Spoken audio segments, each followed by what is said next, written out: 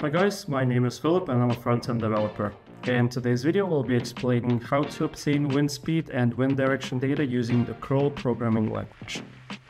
Now, before we explain exactly how to fetch wind data, specifically wind speed and wind direction, let's briefly go over wind data and explain what it is and how it impacts day-to-day life.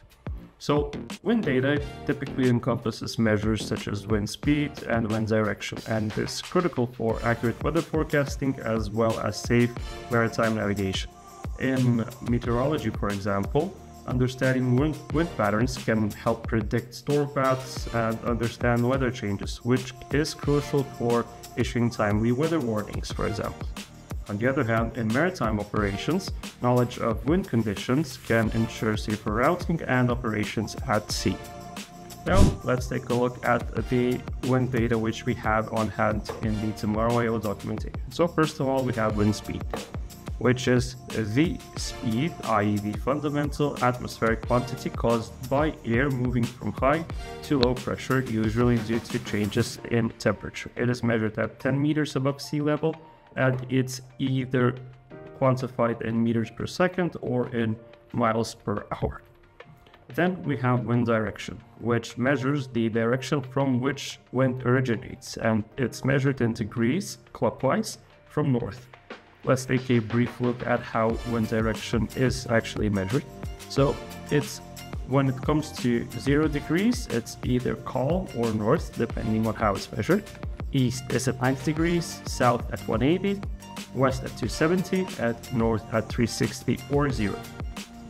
Now, with that out of the way, let's take a look at how to actually fetch wind speed and wind direction data. So we have to open the Weather Timelines API, which allows us to query specific weather conditions for a location.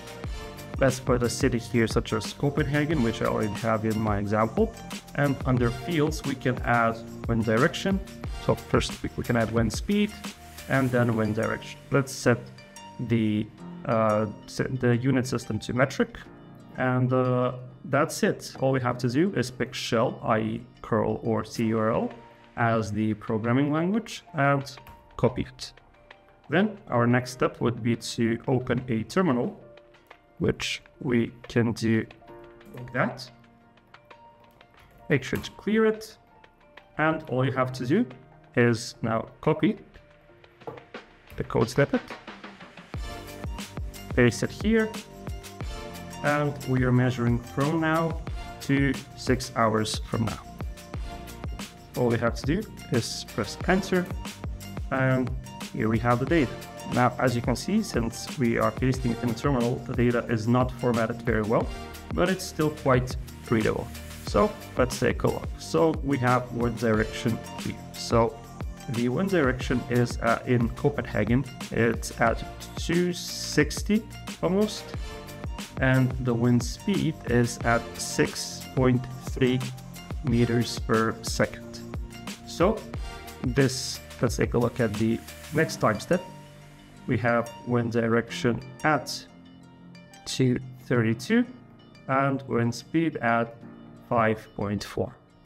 And as time passes, we can see that the wind direction and the wind speed remain relatively constant, which is great.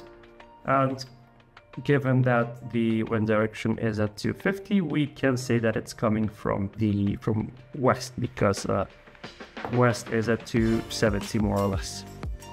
And that would be it. You now know how to fetch wind speed and wind direction data and see it in your terminal. Thank you for watching.